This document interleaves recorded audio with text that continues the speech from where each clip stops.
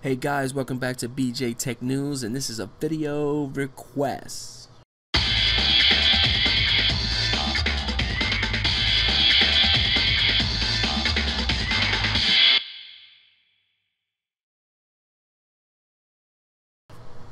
So with this video request, had someone email me and they basically said, "Hey, BJ, is it possible to take your current Windows 2008 R2 server and upgrade it to server 2012 without reinstalling the operating system, wiping it clean, and doing it?" So I said, I really don't know. So let's create this video, and I'm going to do it live in front of you guys. So as you can see, I have a virtual machine that I built, which is Windows Server 2008 R2 Enterprise. It's not activated because it's only for testing purposes. And I also installed a couple of roles. I installed web services and WDS, and I installed the .NET framework features to see if that stuff carries over to the migration or to the upgrade. I inserted the ISO or the CD in your case, guys, and let's start it off and see if this works. Alright, so far so good. I'm going to hit the install and see what happens. So it looks like it's setting up, copying temporary files. I guess it's dropping up the files that it needs to do the installation. And here we go. Two options. I don't want to go online and do updates now. I probably do that manually. So I'll do the no thanks. Click on that. Four options on this CD. I'm going to do the standard server with the GUI. I do want a graphical user interface, so that's what GUI is. And I'm going to hit next.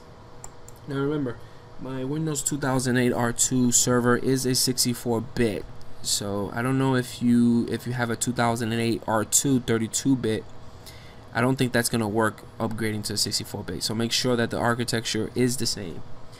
You can read the license terms. I accept it, hit next, and you got two options. You got either upgrade, install Windows and key files, or do a custom. Custom, mostly you're gonna wipe it clean, or do a partition. We don't want to do partition. We want to do an upgrade. It's gonna check what it needs to do, and it basically says, before continuing, make sure that the app vendor supports your applications on Windows 2012. I installed WDS web services and at .NET framework, so that should work with Server 2012. And we hit next, and it's gonna go.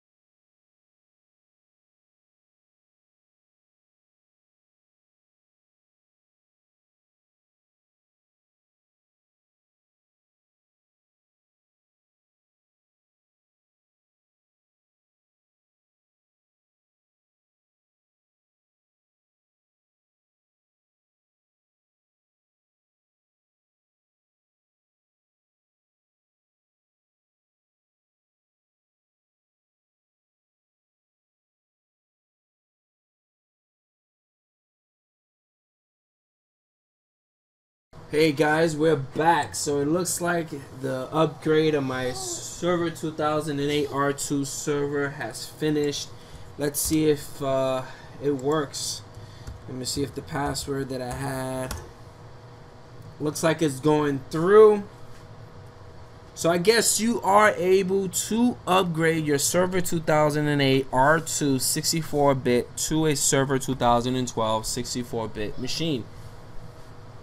So let's gives you a nice little shortcut of Windows. It gives you a nice little report. That's pretty cool. Waiting for the server manager to start up so I can look if my services are added, because remember I added .NET Framework as well as WDS and web services. So let's see if that stuff is added.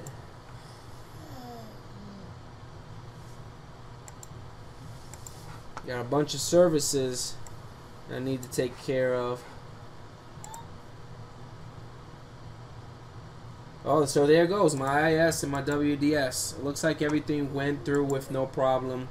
It looks like everything is still trying to run. I got a couple of services errors that I have to fix, but other than that, you are capable to do a upgrade on your Windows 2008 R2 to a server 2012. Hopefully you guys enjoy this video. Please give me thumbs up if you enjoyed the video. I always do appreciate those thumbs ups. Please give me comments below. I do answer all the comments that you guys give on every video that I have, as well as at the very top there is a subscribe button. Hit that subscribe button to get the latest and greatest tips and reviews on hardware and software, and don't forget about gaming. I'll catch you guys later. Thank you.